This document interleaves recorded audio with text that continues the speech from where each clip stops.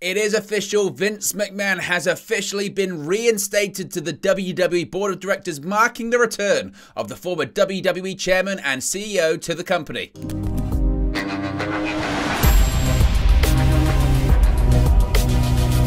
Hey guys, welcome back to Wrestling News 365. Hope everyone is doing very well. This Vince McMahon news just won't end. It's ever evolving, it's ever changing, it's ever continuing, and the latest development is, of course, that Vince McMahon is officially back. The retirement has been unretired because Vince McMahon is now back on the WWE Board of Directors. The paperwork has been filed, it's signed, sealed, and delivered, and Vince McMahon is indeed back in WWE after his July retirement last year. Vince McMahon is back. A new filing shows that Vince McMahon is returning to the WWE Board of Directors. Former WWE co-presidents Michelle Wilson and George Barrios are also on the board. Independent directors Alan Wexler, Joe Ellen Leons Dillon, and Jeffrey Speed have been removed from the WWE Board of Directors. The filing shows that Vince has made changes to WWE's bylaws, so media rights deals and any company sales can't be made without his approval. Remember, Vince McMahon had already said to the WWE Board of Directors that he would veto, he would block any WWE sale of the company, any media rights negotiations if they didn't allow him back. Now that he is back, he's changed WWE law, so they have to go through him anyway. He had the company held to ransom, held hostage, and Vince McMahon is now back. The filing also does include emails Vince has sent to the board. The full filing we're going to read out in just a second. As I mentioned, as we spoke about earlier today, Vince McMahon took action on Thursday to return to WWE in an effort to participate in media rights negotiations. In a press release, Vince said, quote, WWE is entering a critical juncture in its history with the upcoming media rights negotiations coinciding with increased industry-wide demand for quality content and live events, and with more companies seeking to own the intellectual property on their platforms. The only way for WWE to fully capitalize on this opportunity is for me to return as executive chairman and support the management team in the negotiations for our media rights, and to combine that with a review of strategic alternatives, a WWE sale that may be. My return to WWE, as well as any transaction counterparties to engage in these processes, knowing they will have the full support of the controlling shareholder. Of course, this marks the return for McMahon, who retired as WWE CEO on July 22nd amid a board investigation of sexual misconduct and hush money allegations.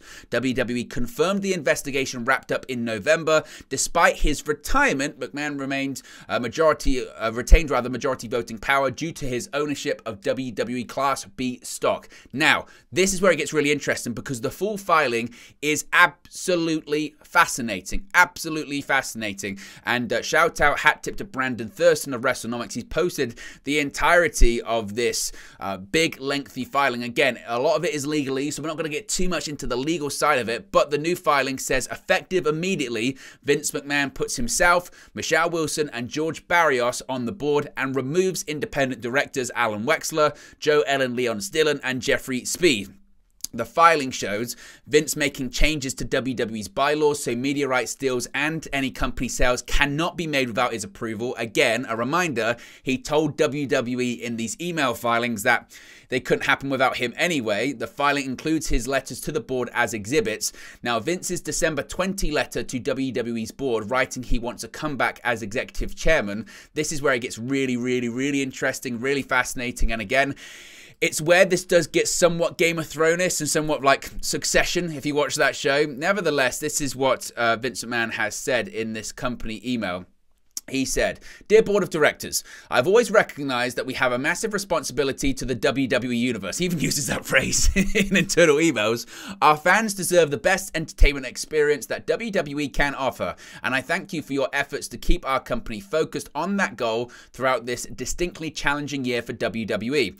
Throughout my entire tenure with the company, I have always been committed to doing what I believe to be in the best interest of WWE and our employees, shareholders, fans, and other stakeholders. It is also why I voluntarily retired from the company during the pendency of the special committee investigation and fully cooperated with the committee and its independent counsel's process. My retirement was intended to give the special committee, its independent counsel, and the rest of the board time and space needed to understand and respond to the allegations. Now that the completion of the special committee investigation has been publicly disclosed, I believe WWE has a unique opportunity during this critical juncture to maximize value for its shareholders and all other stakeholders, specifically given the rapidly evolving media landscape in which more and more companies are seeking to own the intellectual property offered on their streaming platforms. I firmly believe that the best thing to do for all of WWE shareholders and other stakeholders is to undertake a comprehensive review of strategic alternatives. I am confident that our other shareholders will support this decision. As you know, the media rights subject to the upcoming negotiations are critical to any strategic alternative consideration, and therefore the two initiatives must occur in parallel fashion. By combining a review of strategic alternatives with the media rights negotiations, our company can make a better, more well-informed and faster decisions. Moreover, any party that engages in strategic discussions with WWE will want to be assured that I, as the controlling shareholder, am aligned with the decision-making process. In other words, we must unify the company's decision-making regarding these two interconnected initiatives to try and fully capitalize on this unique opportunity. Basically saying, I need to come back. I'm going to come back. I need to come back. And again, it's very, very interesting that he would say that. He then says, for these reasons, it's critical for me to rejoin the board as executive chairman to work alongside our management team in leading the exploration of strategic alternatives and media rights negotiations, and it is necessary to fulfill my commitment to doing what is best for WWE. Successfully navigating this process will require close coordination among WWE's leadership and the board, as well as a clearly defined and well-executed strategy to secure the greatest value for WWE stockholders. As WWE's founder and largest shareholder, no one has greater interest in the long-term success of WWE or is more aligned with WWE shareholders than me. I want to be very clear that I wholeheartedly believe that WWE has an exceptional management team in place. Stephanie, Nick, Paul, and the rest of the management team have my full and unconditional support, and as executive chairman, I would support them to facilitate unified, efficient, and effective decision-making during this important period in the company's history. An announcement that I am rejoining the board as executive chairman provides a natural opportunity for WWE to announce its intention to engage in a strategic review process. In light of timing of the media rights cycle, it is important to finalize my return to WWE as soon as possible. Accordingly, I'd request to hear back from you by 6 p.m. Eastern Time on Tuesday, January 3rd. That was 3 days ago. I intend to keep my letter and ancillary communications out of the public domain and trust the board will do the same. A bit of a nudge to how we got forced out in the first place with those stories leaking out to the Wall Street Journal. While I, of course, reserve all of my rights, strong preference is to conduct any dialogue regarding this letter privately and collaboratively. I, along with the corporate counsel at Kirkland & Ellis LLP, am available to discuss any questions you may have. Thank you for your continued commitment to WWE. I look forward to working together to maximize value for our shareholders, other stakeholders, and the entire WWE universe. Happy holidays, Vince. Now, that was the first letter. Now, the board's response is absolutely fascinating. This is what they had to say, which basically said, go do one, we don't want you to come back. They said, quote, Dear Vince, we write in response to your letter of December 20. We fully agree with your assessment that the company's management team is exceptional and are pleased to hear that Stephanie, Nick, Paul, and the rest of the management team have your full and unconditional support. We believe that our investors, employees, and fans agree. There is tremendous excitement at the company and among our fan base, and the stock price has grown more than 40% in just the last year. We remain optimistic about the continued success of this management team and the WWE franchise overall, and we believe your support is critical to this success. As you know, it is our fiduciary obligation to continue to act in a way we believe is in the best interest of the company and its shareholders. We have always taken that responsibility very seriously, and all of our decisions are guided by this duty. With respect to your suggestion regarding a process to evaluate strategic alternatives and your role in that process, we are prepared to initiate such a process and are happy to work with you to ensure that is the best process for the company and all of its shareholders. Indeed, we will welcome you and your advisors playing an important role in that process, including working together to identify the full range of potential alternatives and counterparties. To that end, we suggest that your bankers and lawyers meet with our bankers and lawyers in the first week of January to discuss how to best move forward together with this process. Although we welcome your participation in the launch of a strategic alternative review process, it is also our unanimous view that your return to the company at this time, while government investigations into your conduct by the US Attorney's Office and SEC are still pending, it would not be prudent from a shareholder value perspective. This determination is based on a variety of factors, including non-public information the board has become aware of and risks to the company and its shareholders of placing a greater spotlight on these issues. Basically, the board is saying, we don't want you to come back. We're happy to work with you to sell the company, but at the same time, you coming back on a full-time basis will only shine a greater light on some issues that the public doesn't even know yet about. And also, a bit of a veiled threat by the board of directors saying, if you come back, there's plenty of more stuff we can leak to the Wall Street Journal, which could actually tank the company and tank you, maybe even in a criminal matter. Now, they also say, quote, the attached draft letter agreement provides that the board will not agree to the shareholder demand that the company file suit against you on the conditions that you confirm your commitment to repay all of the investigation-related expenses incurred by the company, and yet you agree not to serve as an officer, director, or employee of the company during the pendency of the government investigations. Of course, McMahon basically saying, no, I'm not going to do that, but they're really threatening legal action against the majority shareholder of the company. This is where it gets really wild. Those conditions and the draft letter agreement reflecting such conditions were unanimously approved by the board prior to receiving your letter on December 20 and were reaffirmed unanimously subsequent to that date. We are excited about the future of WWE and its continued success, and we look forward to working with you in the exploration of potential strategic alternatives as we continue to try and maximize shareholder value. Sincerely, the Board of Directors of WWE. Now, the board's December 27 email goes on. The determination is based on a variety of factors, including non-public information the board has come aware of and the risk to the company and its shareholders of placing greater spotlight on those issues, like I said. So the board is therefore alluding to a shareholder demand letter that the board sue Vince. They're suggesting that there are shareholders within the company that sent a letter to the board of directors demanding that the board sue Vince for payment of investigation expenses. The board asked Vince to sign a letter saying he won't come back to WWE, that he will repay the company in exchange for the board agreeing that they won't sue him. Now, Vince then responded to this letter from the board of directors. This was on December 31st in an email writing back to the board, unhappy with their response. This is where Vince McMahon really holds the board to ransom, holds the company hostage. Quote, Dear Board of Directors, I appreciate your timely response to my December 20 letter. However, it is surprising that you did not address what I had sought to make clear in my letter, namely that we have a unique and narrow window of opportunity to maximize shareholder value by combining the upcoming media rights negotiations with a strategic review process the board acknowledges is the right course of action for our shareholders, and that the only way to fully capture that opportunity is by having me, the company's founder and controlling shareholder, which he mentioned several times already. He's saying, I'm in charge. I'm the founder, controlling shareholder. It's my company. You can't force me out.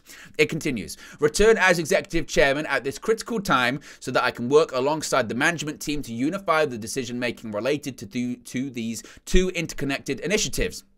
I would like to make clear that unless I have direct involvement and input as executive chairman from the outset, I will not be able to support or approve any media rights deals or strategic transaction, including any commitments made by or on behalf of the company regarding a potential transaction or process. This position is not driven by self-interest or lack of confidence in the company's management team, but rather by my commitment to doing what is best for WWE and all of its shareholders, and my strong belief that maximizing the outcome of these processes will require close coordination and unified and efficient decision making. I sincerely hope we can work together to unlock this tremendous value potential. There is no rationale for your position that my return to the company would, quote, not be prudent from a shareholder value perspective. To the contrary, my return in the context of media rights negotiations and a potential value maximizing strategic transaction is necessary precisely from a shareholder value perspective, because it will will allow WWE, as well as any transaction counterparties, to engage in these processes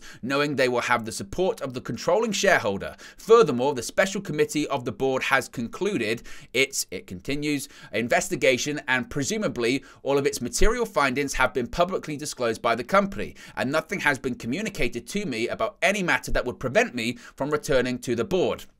So while I am pleased to see that we all agree as to the board's fiduciary obligations to act in the best interests of WWE and all of its shareholders, it remains unclear to me how the board can discharge these obligations if it does not permit me to be actively involved in helping to lead these two interconnected initiatives from within the boardroom so that I can make a fully informed decision about whether any potential transaction creates the most value for all of our shareholders. I also feel that it is necessary to clearly state my position that, in light of the fundamental nature of WWE's media rights to the core value proposition and purpose of WWE, it would be improper for the company or board to take mysterious steps towards any media rights deal without WWE shareholder support, particularly considering that a very clear majority of the voting power explicitly opposes the company taking these steps without shareholder support. Once again, threatening WWE, saying that I have the majority power, I'm still in charge, you can't do anything without me. Regarding the shareholder demand letter, I'm glad to learn that following a review of the shareholder demand, the board has determined that the demand does not warrant any further legal action. However, it is unfortunate that the board would seek to use this conclusion in an attempt to extract an agreement from me not to return to the company. Any construct along these lines is entirely unacceptable, especially in light of the critical inflection now points towards facing the company. I would also like to clarify that my intention is to avoid the creation of any conflict of interest related to the special committee's investigation or related matters because of my return to the board.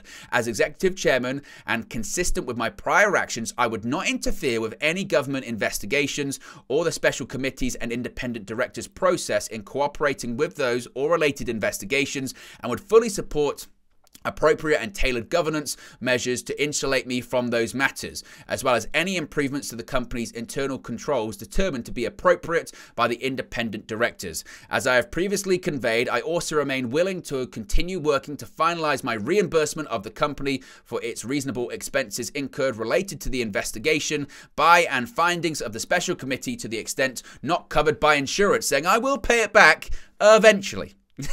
Eventually is essentially what he's saying there. It is absolutely insane. Insane Game of Thrones, Succession style stuff going on in WWE. Vince McMahon says, I should come back on the proviso of I've got to help the company with a possible sale and media rights are coming up. It'd probably be best if the majority shareholder was there and they'd feel better. It's like so passive. They'd feel better. You understand they'd feel better with me on board. And the board says, we agree. It is a good time to sell. And obviously the media rights fees are coming up and we're happy to work with you. We're happy for you to advise us and we're happy for you to be involved in said negotiations, but we don't want you back in the company. Because if you come back into the company, there are things that aren't out in the press right now. There are things that aren't out in the public right now. Investigations at a federal and government level are still ongoing. Legal investigations are still ongoing. If you come back, you jeopardize the company, you jeopardize these negotiations, you jeopardize a sale. Vince McMahon responds very angrily saying, I dispute what you say. I'm glad you disagree with what the shareholders said when they threatened to sue me and the company, but I'm coming back. And if you don't let me come back, I'm going to burn this company to the ground. I'm not going to allow any negotiation for a sale. I'm not going to allow any negotiation for content right fees. This company will rot from the inside out with me or without me. And there it is. Vince McMahon has now been elected back to WWE's board of directors. He now needs 3 board of director votes, including his own, to be CEO of the company once more. He already has 2, because Wilson and Barrios, they're back in. And make no mistake, Vince McMahon bringing them back in is for their votes. So now, any WWE sale, any media rights deal now legally has to go through Vince McMahon. He's changed the laws of the company as well. And they're just the laws regarding negotiations. What's he going to do in the future?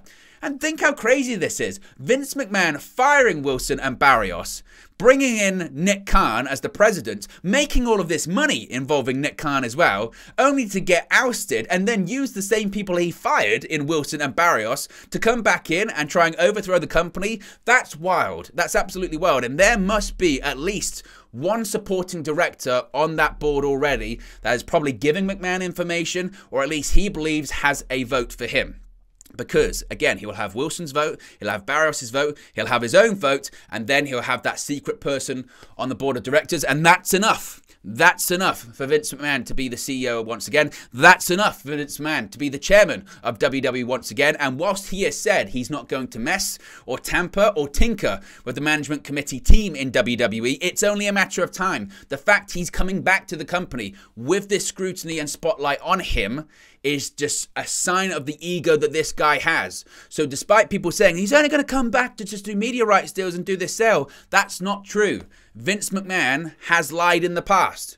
So how long is it now? He's officially back. He's officially back in the company. How long is it now before he's in charge of creative? How long is it before talent starts getting budget cut once again and the fat gets trimmed because we're going into a sale process? You let me know, because this story is ongoing. This story is ever evolving. This story will not end. We have just scratched the surface, and I'm sure there are plenty of details to come out today. So be sure to smash a like on the like button. Be sure to subscribe bottom right hand corner. Let me know your thoughts on the next step of this Vince McMahon return, and I'll speak to you again very, very soon.